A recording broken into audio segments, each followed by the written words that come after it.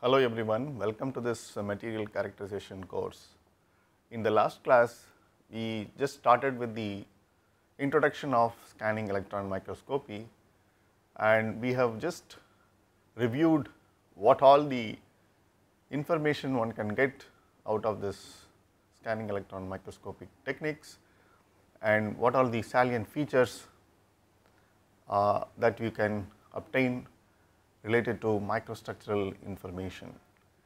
And then we started looking at the instrumentation details. So, we will continue in that session. So, this is what I was just showing yesterday.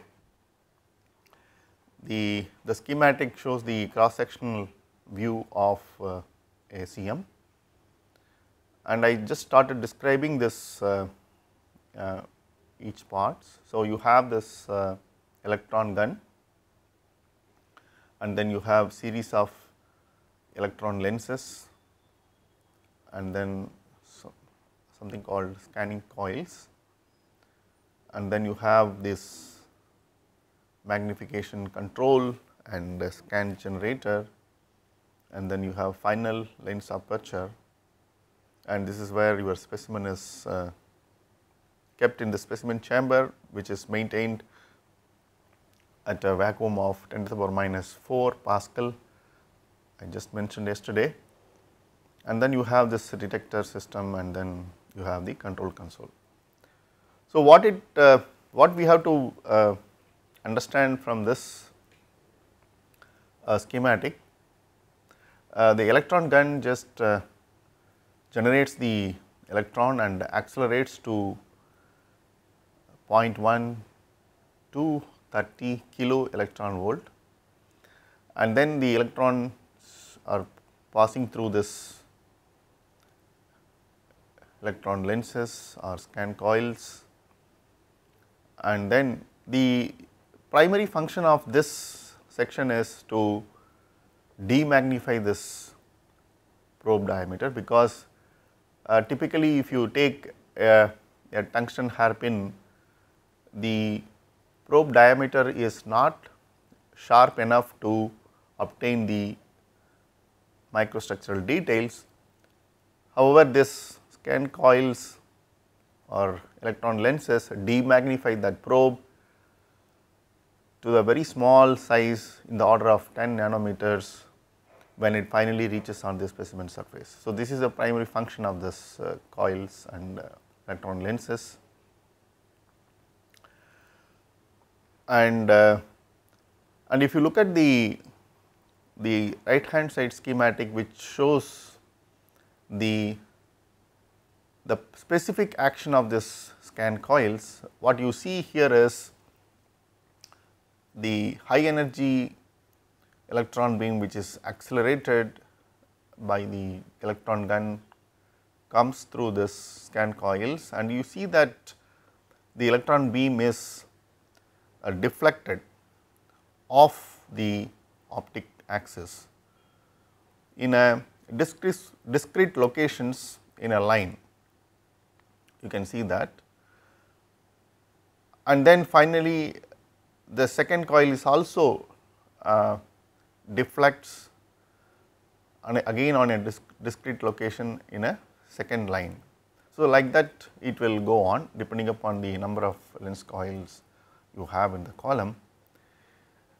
And what you have to understand is, before the beam reaches the final aperture at a pivot point, it has been deflected off the optic axis by the first coil, and then the beam is brought back to this optic axis by the second coil,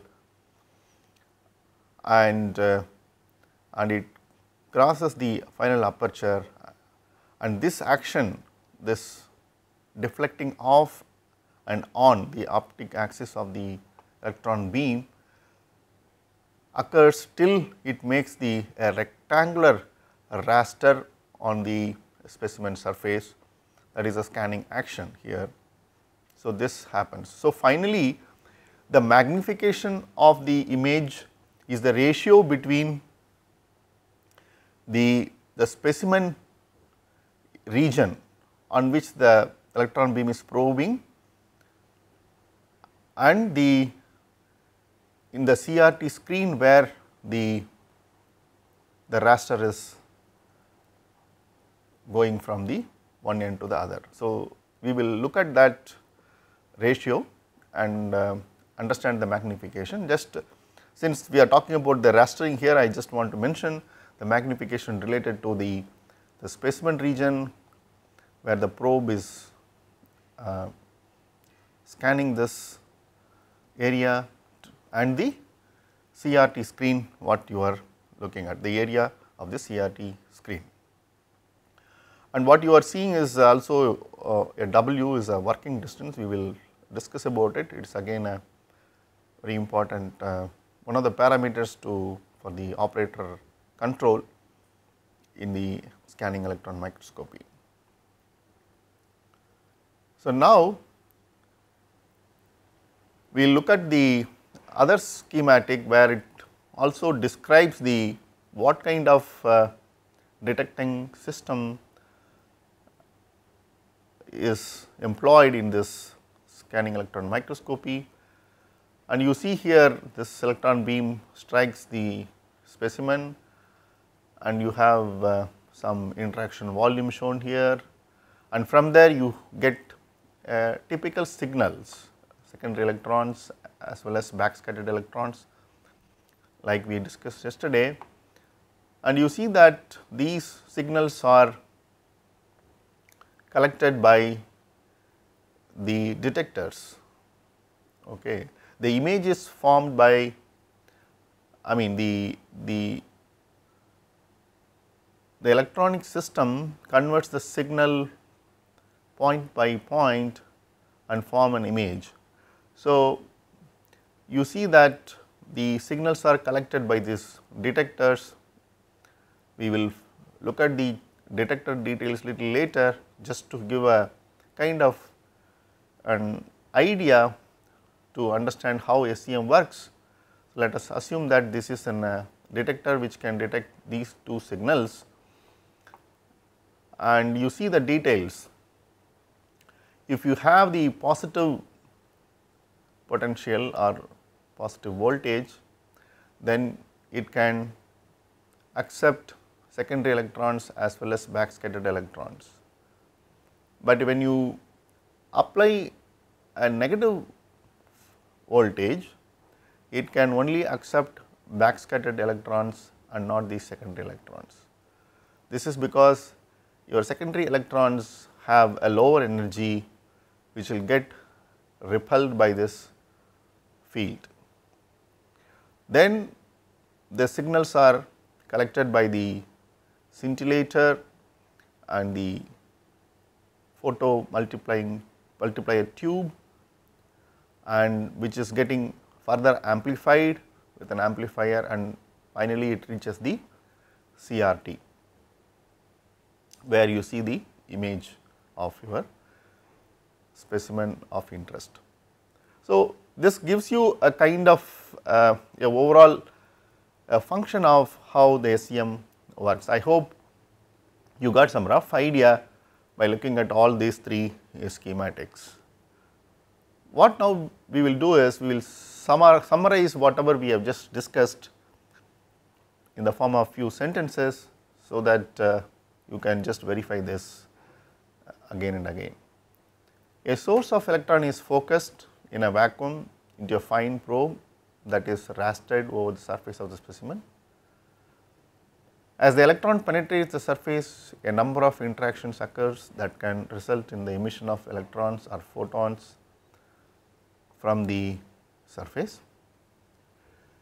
A reasonable fraction of the electrons emitted can be collected by the appropriate detectors, and the output can be used to modulate the brightness of a cathode ray tube, whose X and Y inputs are driven in synchronism with the XY voltage rastering the electron beam.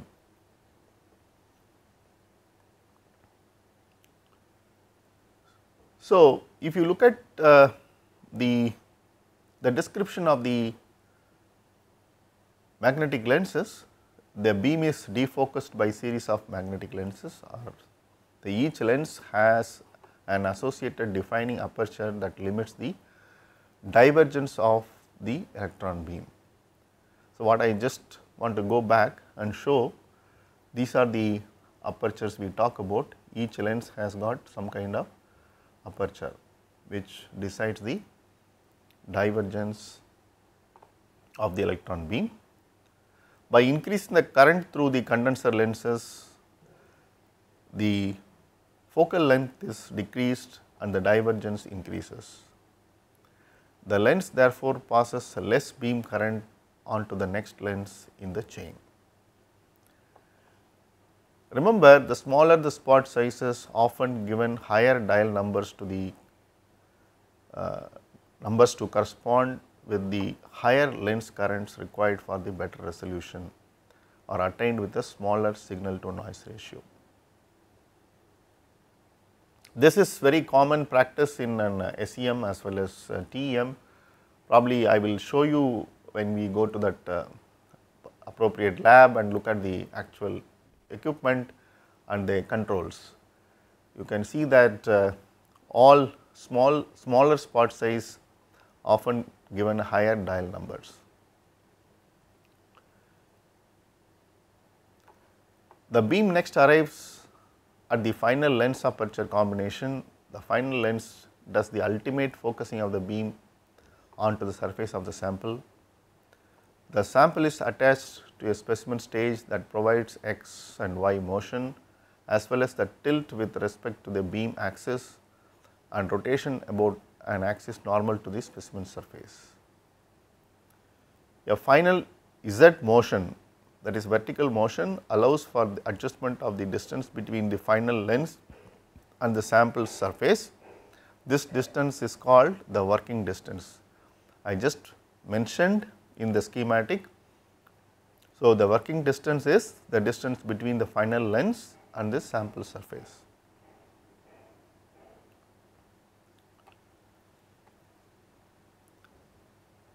Now, let us look at the some more description of this parameters. The working distance and the limiting aperture size determine the convergence angle shown in the figure. Typically, the convergence angle is a few radians and it can be decreased by using a smaller final aperture or by increasing the working distance. The smaller the convergent angle, the more variation in the Z direction topography that can be tolerated while still remaining in focus to some prescribed degree. This large depth of focus contributes to the ease of observation of topographical effect. You see, we also discussed this phenomenon yesterday in the introduction of an SEM. One of the important feature of this equipment is this can achieve very large depth of focus, and also I said that you get a feel of 3D like image, and this is convergent angle is one of the parameters which contributes to this large depth of focus. So, an image is produced on CRT. Every point that the beam strikes on the sample is mapped directly onto the corresponding point on the screen. If the amplitude of voltage applied to the deflection amplifiers in the SEM is reduced by some factor, while the CRT voltage is kept fixed at the level necessary to produce a full screen display, the magnification as viewed on the screen will be increased by the same factor. See, this is just in terms of operator control, the magnification is explained. I also talked about the ratio between the region on the sample as well as the CRT screen area, and this particular explanation is in terms of what you actually control on the specimen. That is, so you have the deflection amplifiers which is being controlled by some factor, whether you reduce or increase, the same effect you see it on the CRT screen on the magnification of the appropriate specimen region. So, now what kind of samples can be examined? The sample requirements are more stringent. They must be vacuum compatible. They must be either conducting or coated with a thin conducting layer. And we will look at the details of the sample preparation and its requirements little later. We will see it. But just to give you an kind of introductory remark, you should realize that the material should be vacuum compatible and it should be either conducting or we have to coat a thin conducting layer on the specimen. A variety of contrast mechanisms exist in addition to the topological, enabling the production of maps, distinguishing high and low atomic number elements, defects, magnetic domains, and then even electrically charged regions in semiconductors. So, this also we discussed yesterday. Different kinds of mechanisms are possible.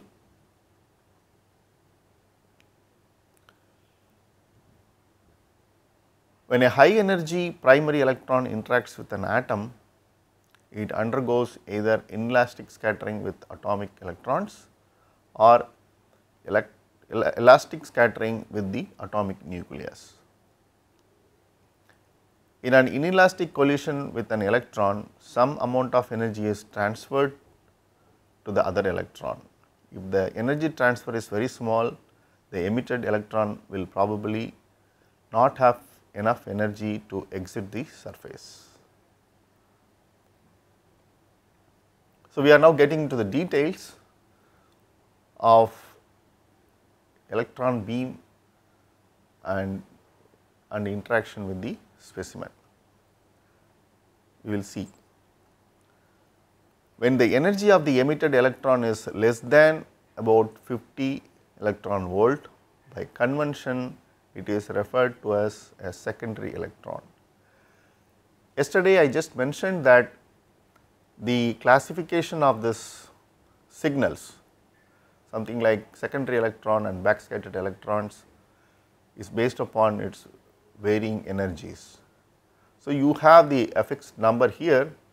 When the emitted electron is less than about 50 electron volt, it is referred as secondary electron. Most of the emitted secondaries are produced within the first few nanometers of the surface.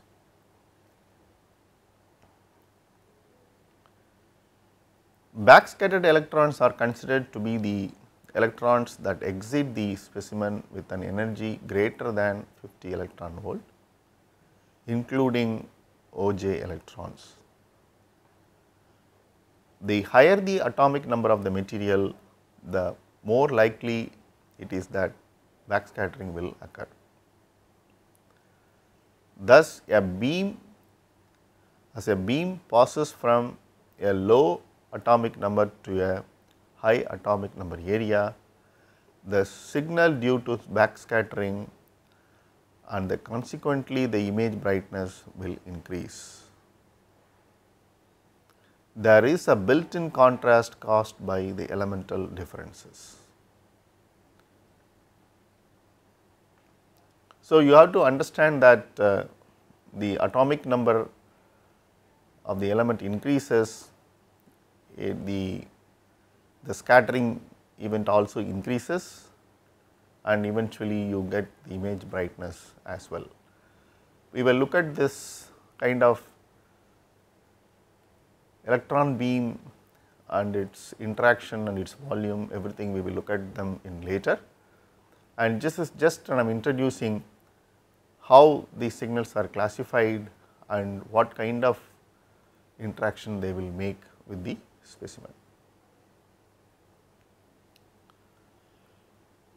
One further breaks down the secondary electron contribution into 3 groups: secondary electron 1, secondary electron 2 and secondary electron 3. Secondary electron 1s result from the interaction of the incident beam with the sample at the point of entry. Secondary electron 2s are produced by backscattered electrons on exiting the sample.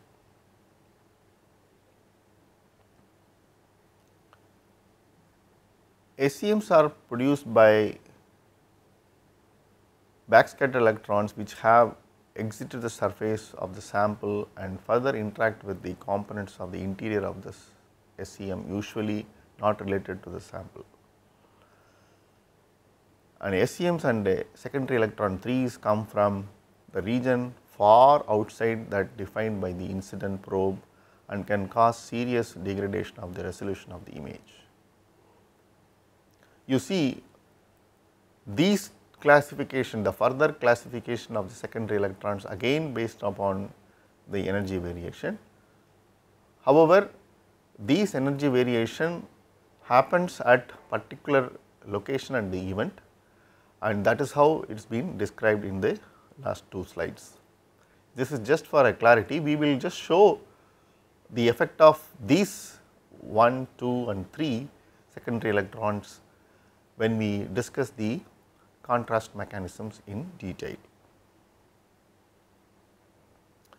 Now, we will just go to the scanning electron microscopy imaging modes. What are the kinds of imaging mode we employ while we carry out the microstructural investigation using scanning electron microscopy? You see the schematic, this is the electron beam.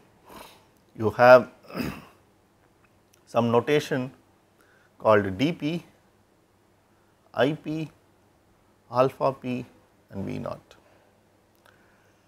4 major electron beam parameters are defined where the electron probe impinges on the specimen. What are those 4 parameters?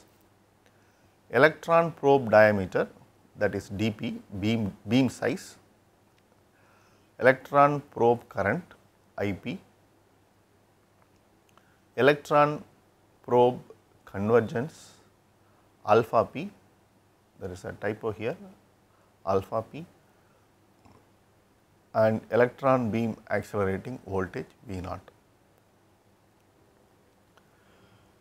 Please remember, all these beam parameters will have a specific effect on the image quality and the information which you get, as well as on the resolution. That is why we specifically talk about these parameters. We will look at the effect of each one of these beam parameters on the microstructural details which you obtain, as well as on the resolution. We will see one by one. The effect of probe size and the probe current on the resolution and the high current mode. So, you have 3 micrographs of some surface. The voltage employed is 20 kilovolt. The magnification for these two would, sorry, this is not magnification, there is something wrong here. The magnification is about 10,000x for all these 3. You have dP of 15 nanometers, IP of 1 picoamperes, and you see that schematic, so this micrograph B is obtained with the dP in the order of 20 nanometers and an IP in the order of 5 picoamperes, and the third micrograph is obtained with the dP of 130 nanometers and IP of 320 Pa. So, what do you see? It is not that you have a specific combination of all these parameters is well defined. You see that as the probe diameter increases, you are not seeing a clear resolution here. The resolution is not improved. At the same time, if you increase the probe current also, the resolution is not improved. But at this particular combination of dP and IP, you have a better result compared to this first one and the third one. So, you see that you have a combination of a probe diameter and the probe current gives a better resolution.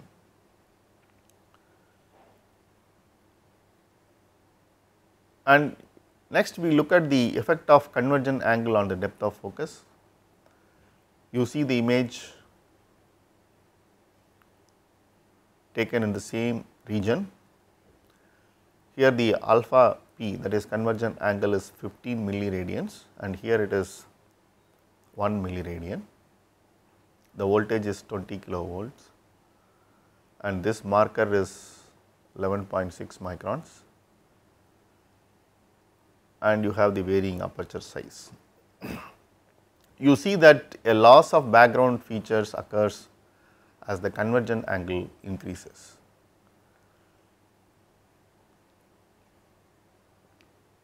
So, if you look at this image, the background is not, details are not clear. However, you can see that much more details are seen, which is lying behind this region.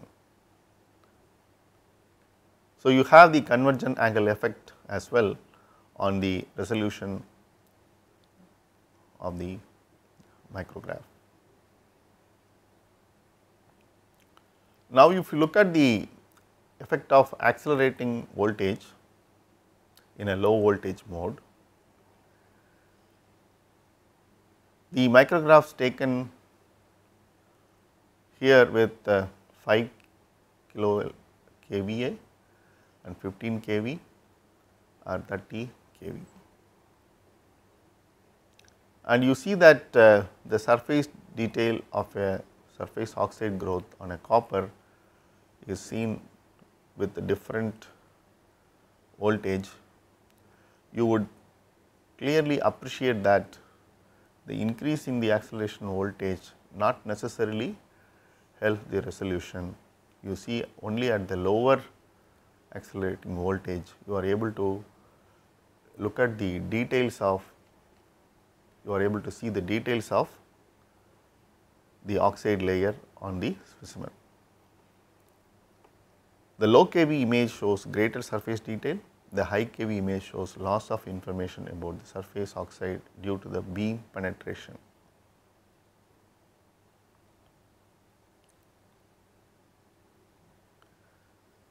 So, now we will see what are all the operator control in SEM to obtain a better resolution or a control.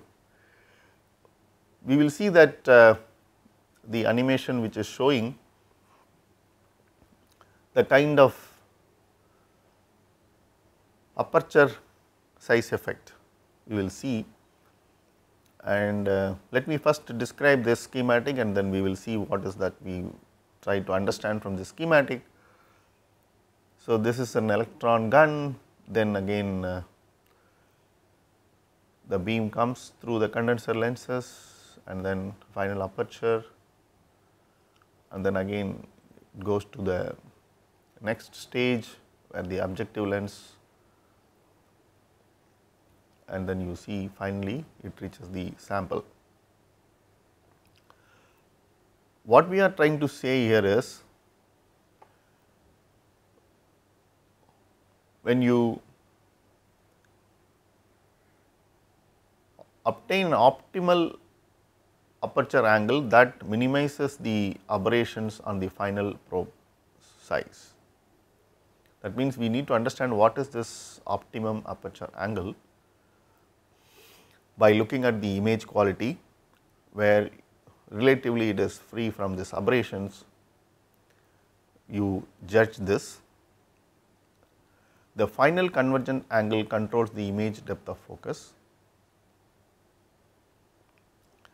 The aperture determines the current in the final probe, because only a fraction of the current sprayed out to the angles alpha 1 passes in the aperture angle alpha finally. So, what we are trying to say here is, you see that the beam is spreading to the angle of alpha 1, it is quite large, and only fraction of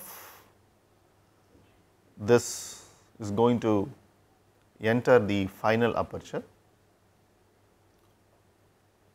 and which has the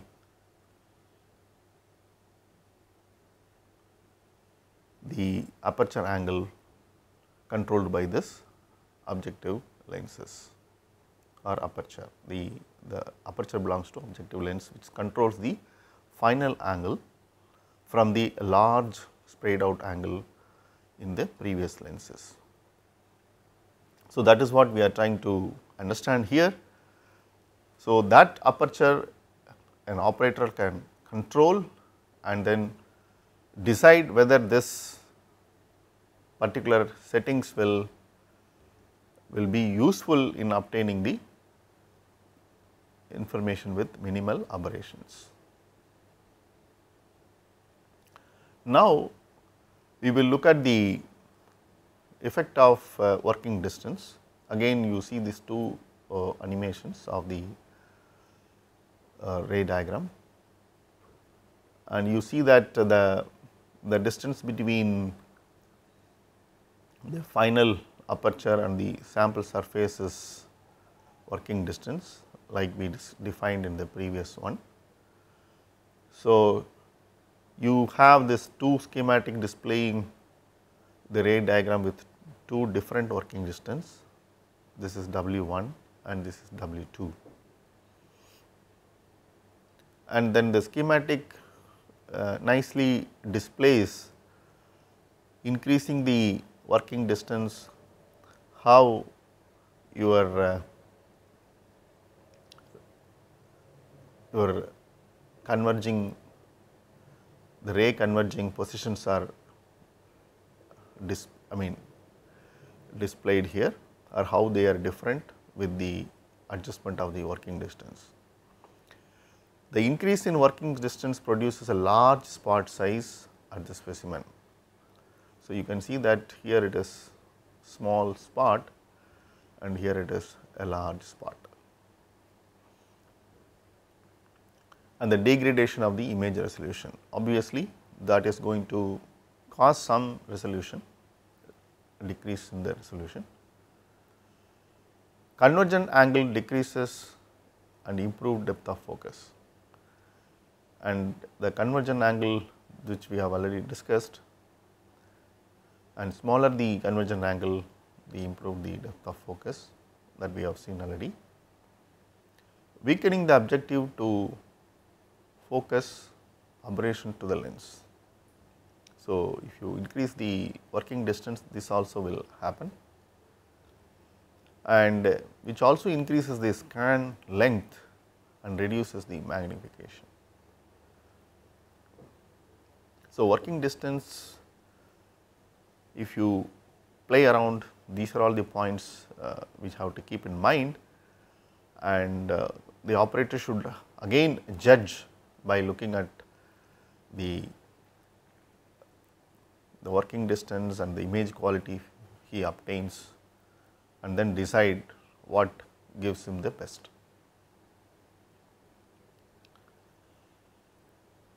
Now, we will look at the effect of condenser lens strength. Here is the schematic again. You can see that the effect of condenser lens strength on the final probe diameter. The increase in the condenser lens strength increase the demagnification of each lens and reduces the probe size.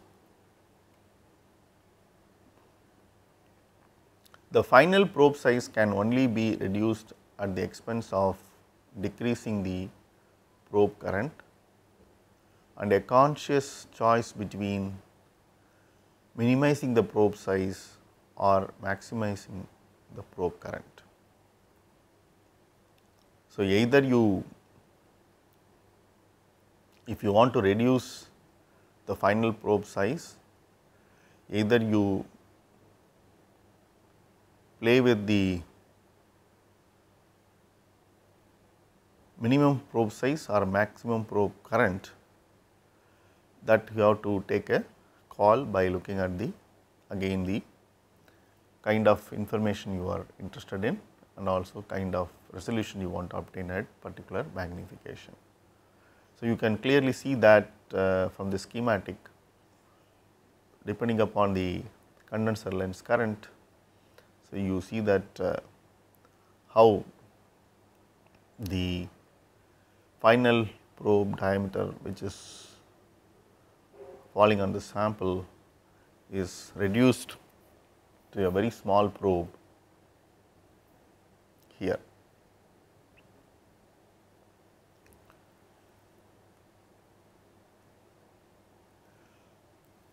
So, having talked about this probe diameter, we will go through some of the important aspects to be noted. We are always interested in minimum probe size in order to resolve very smaller details. And if you recall in the beginning of this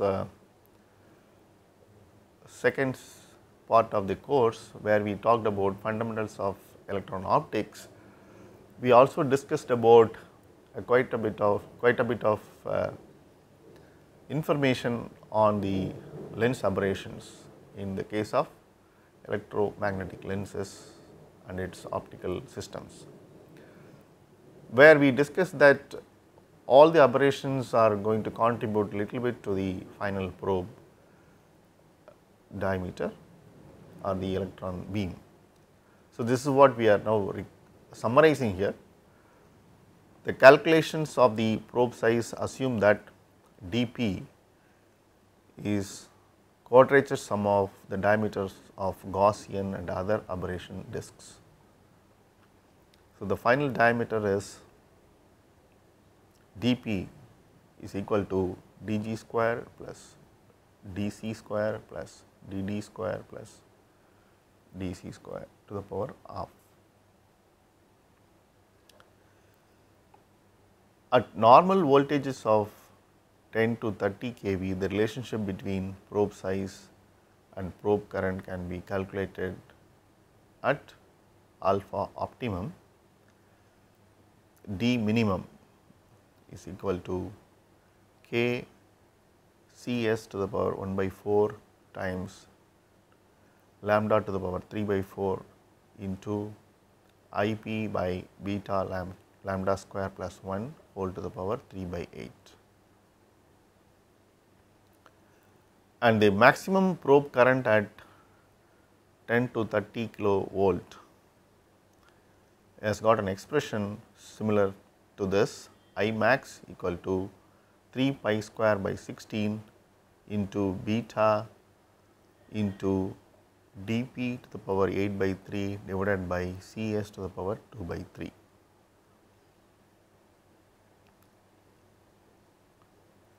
And we also look at what is this Gaussian probe diameter. To fully understand how probe size varies with the probe current, we need to calculate the minimum probe size and the maximum probe current.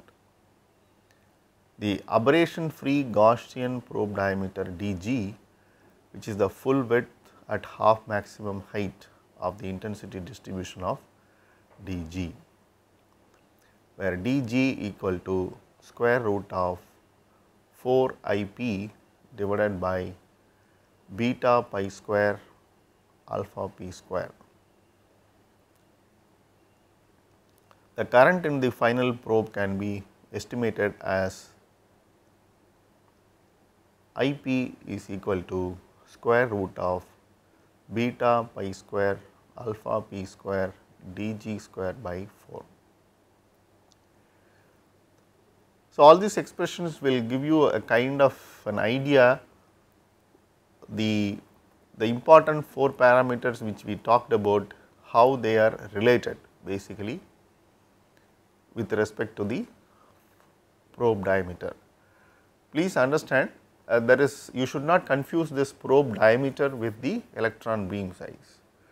So, electron beam along the column is not called probe diameter. The probe diameter is a final probe electron beam which exit from the final aperture and next to immediately to the specimen surface. So, that is called probe diameter.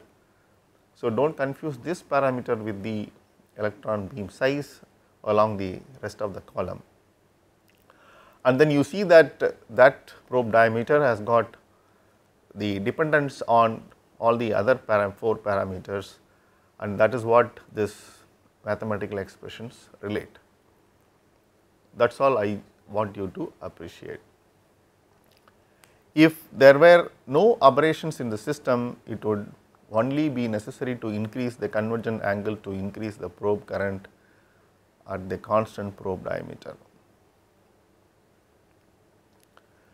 So,